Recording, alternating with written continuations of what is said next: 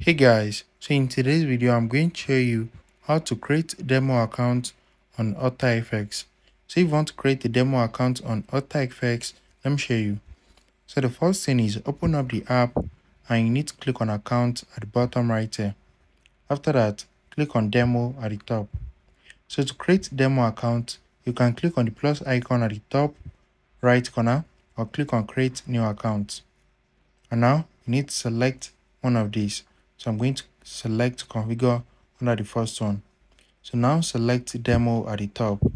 So just enter the initial deposit that you want. Note that you can't withdraw it.